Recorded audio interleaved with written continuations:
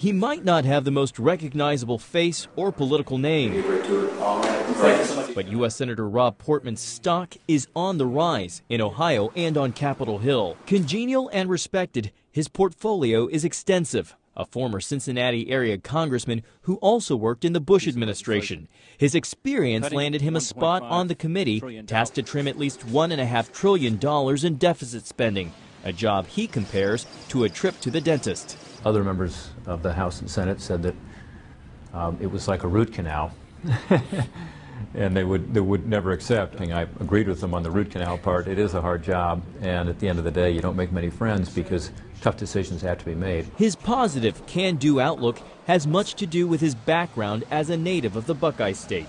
To better understand Rob Portman, you have to get him outside of the Washington Beltway to a place like this, Lebanon, Ohio. I'm at the Golden Lamb, Ohio's oldest continuously operating business. Walking through the doors is like walking back in time.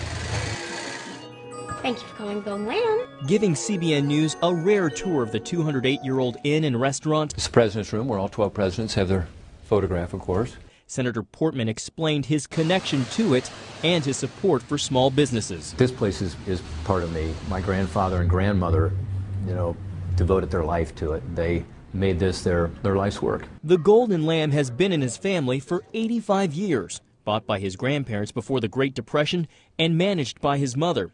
Some of his childhood memories start here. I'm glad to see you. We don't get to see that often. I know. I'm in Washington too much these days. Today, he co-owns the inn with his brother and sister. We were all kind of invested in this place, and we still are. I mean, this is really a labor of love. Business runs in their blood. His father, Bill, started a forklift company with just 5 employees. He was taking a big risk. My mom was the bookkeeper, lost money the first few years, but the American dream kicked in for him. Portman returned to Ohio in 2007, thinking he was done with politics. But he didn't like watching from the sidelines as Washington responded to the recession. I saw the government using really the excuse of a weak economy and a financial crisis to create more government and to push onto the American entrepreneurial society, more and more restraints in government activity. That's the perspective he brings to the Super Committee. While skeptics see the Super Committee as too unaccountable, too powerful, and its reach too extensive, others see it as the last best hope of getting the nation's fiscal house in order. And if an agreement is reached, it may well be because of someone like a Rob Portman.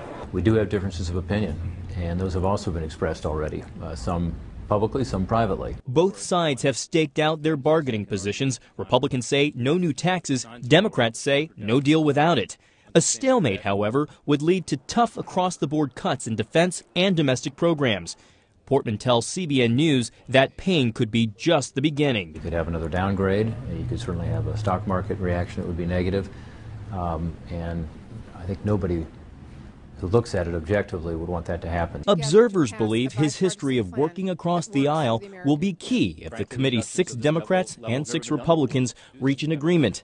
Less than 2 months to their deadline, Portman says it can be done. I think all 12 members of the committee seem to understand the importance of the project, which is really to try to bring the country back to fiscal sanity. Portman's experience and Ohio roots have some speculating about his political future. You're going to be a president here in a few years. No, I'm lucky to be where I am. That's it. Several GOP hopefuls have sought his advice on the economy, and as the classic swing state, the Ohio senator's name has been floated as a potential running mate for the eventual Republican nominee.